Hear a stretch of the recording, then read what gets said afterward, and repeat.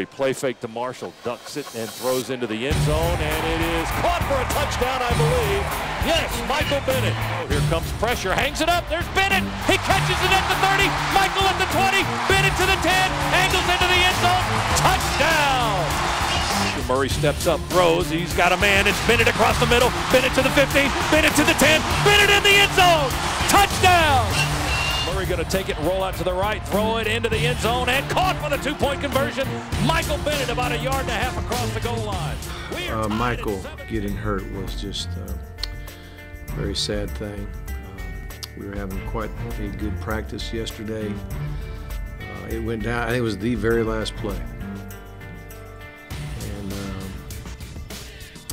just thinking what a good day it was, what a good practice it was, and then that happened. And, still, we practiced very well up until that time, but after he got hurt, it just took a little wind out of our sails, especially when we got the MRI report that confirmed what we thought it might be or what Ron thought it might be.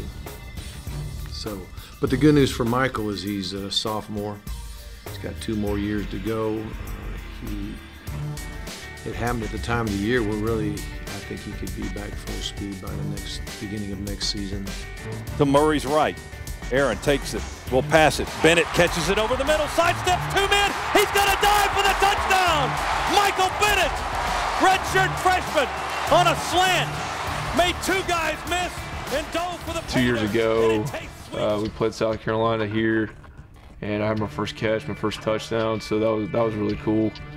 So I didn't play him last year, and we got whooped pretty bad. So it'll be exciting to get back out there against him. Hopefully get the W. Yeah, it was devastating getting hurt before that game last year. It was such a huge game. It sucks watching your team playing and you can't do anything about it. You're just kind of watching them. But it definitely was good to kind of get out there and kind of coach the receivers and kind of look at it from an outside perspective. Certainly the injury that Michael suffered a year ago, well, last season I should say, was devastating because he had worked so hard. And any athlete, anytime, because athletes do work extremely hard, and anytime you have